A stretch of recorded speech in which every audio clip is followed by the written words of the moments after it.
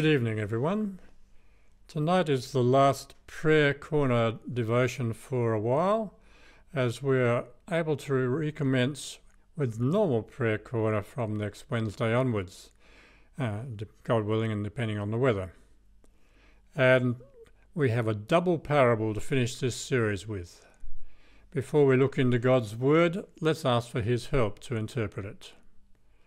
Most wonderful Lord, as we look at this parable which you told at the beginning of your search for your apostles, I pray that you'll teach us and help us to understand its meaning. Amen.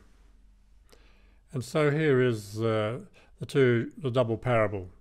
Luke chapter 5, verse 36. He told them this parable. No one tears a piece out of a new garment to patch on an old one. Otherwise they will have torn the new garment, and the patch from the new will not match the old. And no one pours new wine into old wineskins. Otherwise the new wine will burst the skins, the wine will run out, and the wineskins will be ruined. No, new wine must be poured into new wineskins. And no one after drinking old wine wants the new, for they say, the old is better. Amen. That's God's Word. Now, I did a quick look at Christian books which were written about new wineskins, and that seemed to be a never-ending list. And this central concept that something new cannot be safely contained by the old, that concept has fired the imagination of Christians for many years, probably centuries. And it's usually interpreted something like this. Jesus is the new patch, or he's the new wine, and the old garment or wineskins are Judaism, the way that the Jews have been following the law of the Torah for centuries. And here's the new guy now with a new way of doing things, and so the old ways needed to change, to fit in with the new ways, or just need to be replaced in order to fit the new ways in. And so for centuries people who have new ideas about how to do church have been using this parable to justify throwing out what they don't like about church.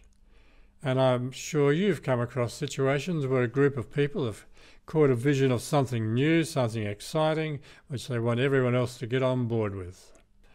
And so they're going to throw out the old to do it. But what is the problem of this fairly traditional way of looking at these parables?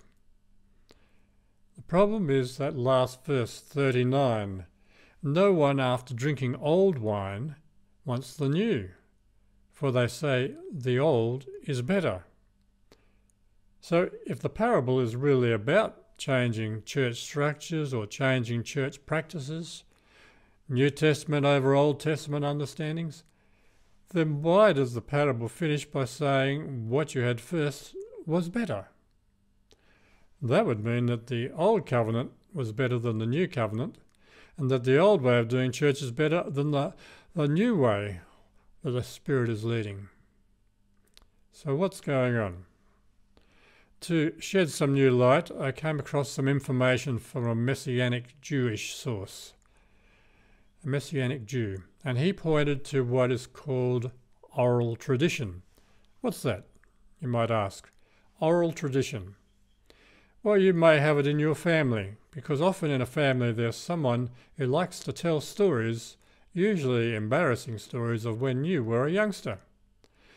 And so often these stories are told using the same words every time. In fact, everyone has by now become a bit sick of the stories, but still they're told in the same way every time, and everybody knows the punchline. So when a stranger is told the story for the first time, it's a bit like an inside joke, where everyone vicariously participates in the telling and tries not to spoil the punchline they know is coming. Well, in a time before today, in a time before many books, the people who were good at remembering a discussion word for word had an important job. And some of these became the storytellers for their community, and they made a point of telling stories the same way every time, for they were the newspaper, they were the reference book. They were the people that you Googled if you wanted to get what happened. That's oral tradition. And the main book in that tradition, the Torah, the Old Testament as we know it, was memorized. You see, you couldn't take a paper book home. The scroll was kept down at the synagogue. So you had to take a section home in your mind from Sabbath school. And there arose around, and in this tradition, a community of people who had the job of studying the Torah, thinking about what it meant, teaching talented or fortunate people how to read and write, and this was the scribes and the Pharisees.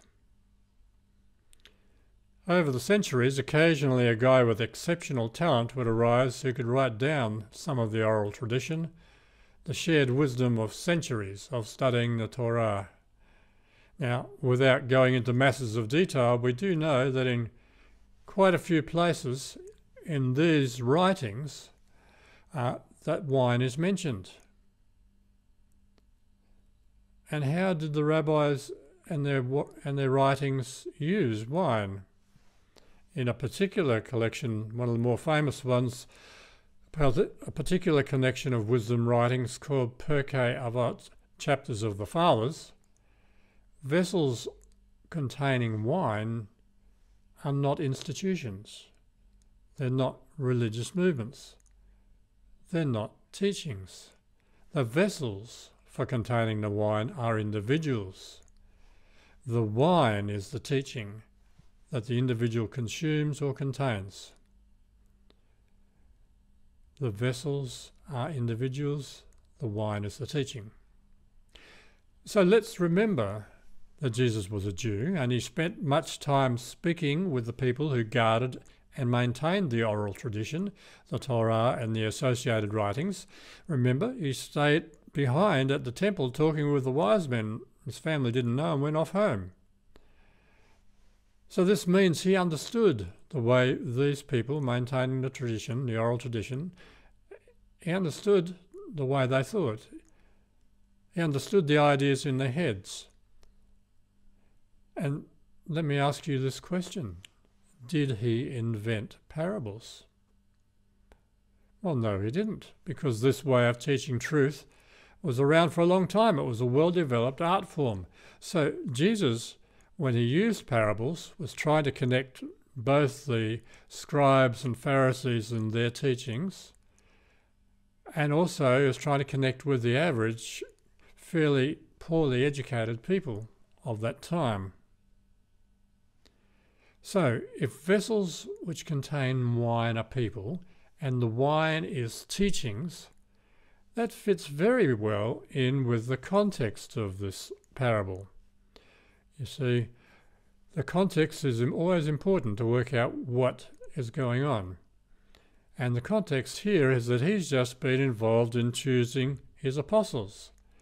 We see in verse 27 and 28 of this chapter, after this, Jesus went out and saw a tax collector by the name of Levi sitting at his tax booth.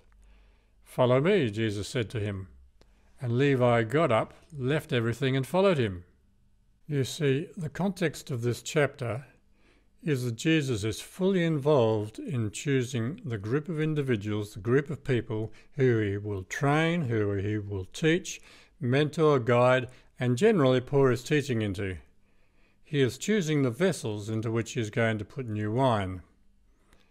And this double parable speaks to what's in his mind about his choice of disciples.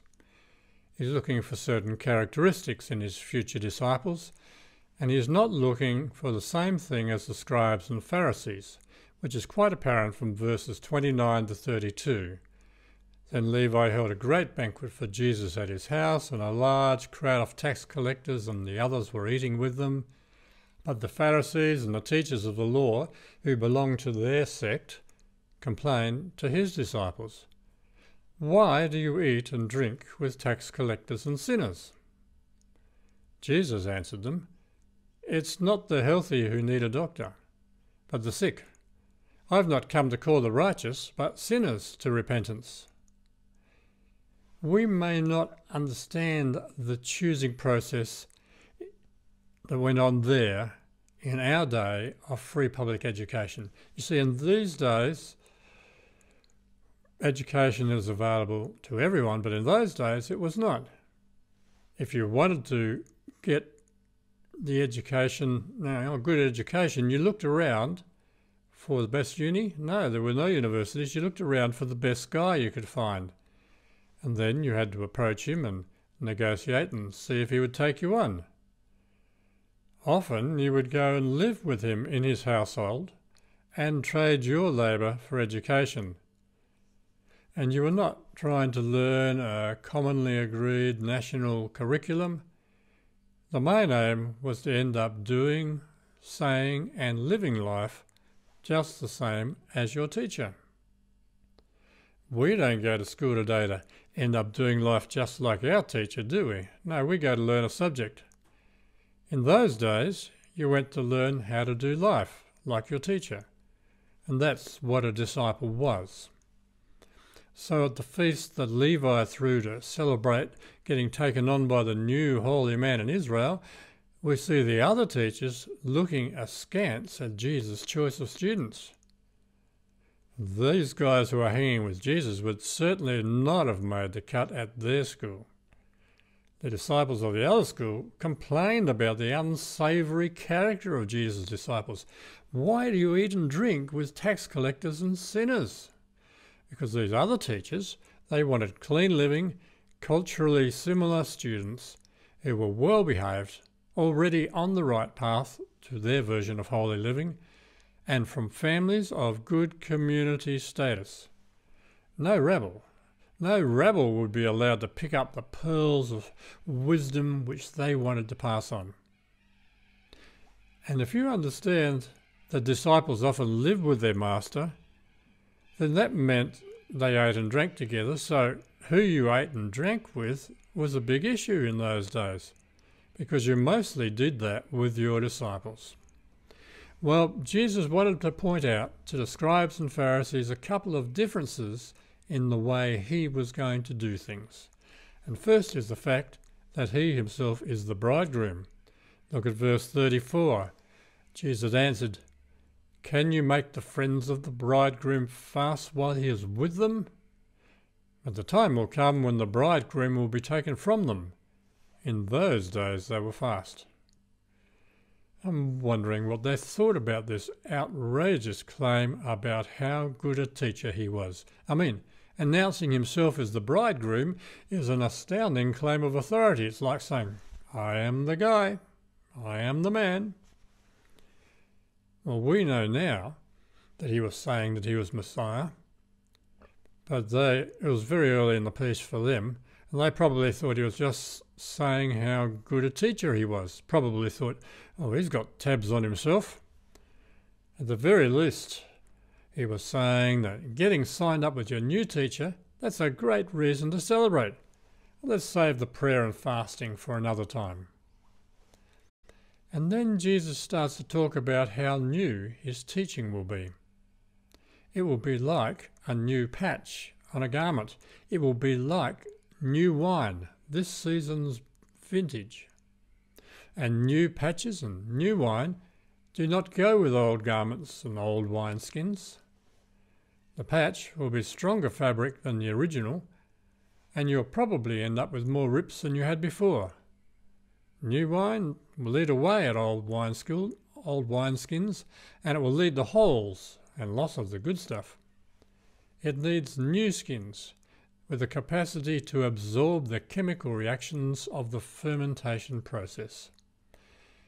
And what does it mean? It means that you don't want to start teaching people who already have preconceived ideas, who have already received a great deal of training from someone else, who already have their head filled with ideas which may be contrary to what you want to teach them. I'll give you an illustration. There was a celebrated metal welder who was known in northeast Minnesota for his excellent work in the US, and he often remarked, He'd rather teach welding to a drunk in a bar who had never held a welding torch in his hand than to hire a welder with previous training and experience. A man who had never been taught to weld was teachable still, but a man who already knew how to weld was not.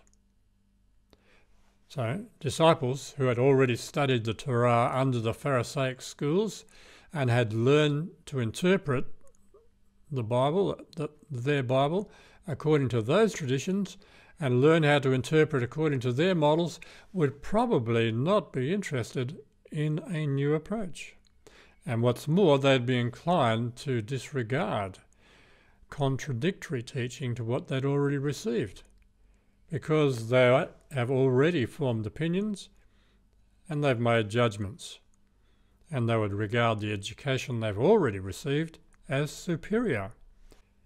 And now we can see that Jesus has chosen fishermen and tax collectors precisely because of their lack of formal education. They do not have a head full of ideas that have to be painstakingly dismantled and reformed in the correct manner.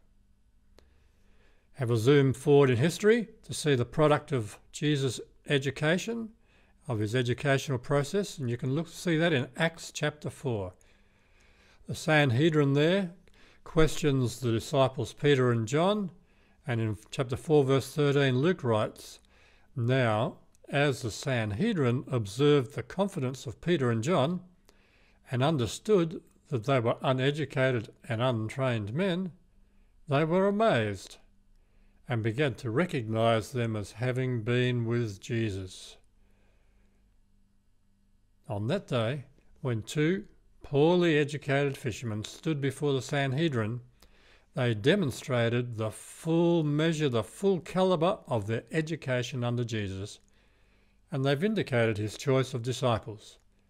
Jesus had taught them well. They were not new patches on old garments, they were new garments, new wineskins, and new students. And now the last line of the parable makes sense. "And no one after drinking old wine wants the new, for they say the old is better." People trained under the old system, under the scribes and Pharisees, already have their minds made up. They've made their decisions. They will take the known and the learnt over new ideas any day. For them, the old is definitely better. And a couple of ways of applying that nowadays. Notice how people will hold on to what they have learned, the old, even in the face of wonderful new teaching. They will hold on to the old, for the old is better. For them, it's comfortable, it's known. They've made it a habit. And this has implications for bringing up our children in the Lord. Notice the importance of getting there first, of getting foundational biblical concepts in your kids' minds before other people put their concepts in. Put good stuff in there from an early age. They say most of the great questions in life have been asked by the time you are 4 years old. Kids are never too young to hear Christian biblical ideas. Don't let them fight with all the contemporary rubbish they face today on their own. Enter into your child's world. Ask them probing questions about why they do things. What are they thinking? Don't be afraid to talk about your faith, and don't be afraid to live your faith boldly in front of them. Don't give in to this rubbish view that, we'll let them decide for themselves when they're old enough. They can only make good decisions as good as the information and ideas that they have first been given. So get in there first. Train your kids up in the way they should go, and when they were old, they will not depart from it. Indeed, don't hand education of your child all over to the public school system. Be strongly involved in teaching content. Be strongly involved in living out your Christianity so that they become Christians like you. You may be no good at reading, writing and arithmetic, but you can be great at showing your kids what a real Christian looks like. And another implication from this parable is that you don't really want to use it as a justification for changing the church to something new, something which you'd like it to be. Don't use this parable as your raison d'etre, your platform for changing structures, for changing organisations, for changing church practices. Rather, change yourself to be more like Jesus. Use this parable as a spur to really study the Bible to see what teaching Jesus has lined up for you personally. You see, he wants you concerned more about changing yourself to be more like Jesus than changing the church to be more like you. Because at the bottom line, people who want to change the church so often want to change the church to be like them, with the things in it that they like, with people who are like them, doing things in the way they like and the way they respond. But Jesus' aim is for all people to say of us, when they look at us, to say what they said of Peter and John, these men have been with Jesus. Let us pray. Oh Lord, let us not be stuck in the old ways so much that we can't learn something new from your word, and let us always be growing in the knowledge of your word, in learning to be a better disciple. May people be able to say of us, these people have been with Jesus. Amen, and God bless.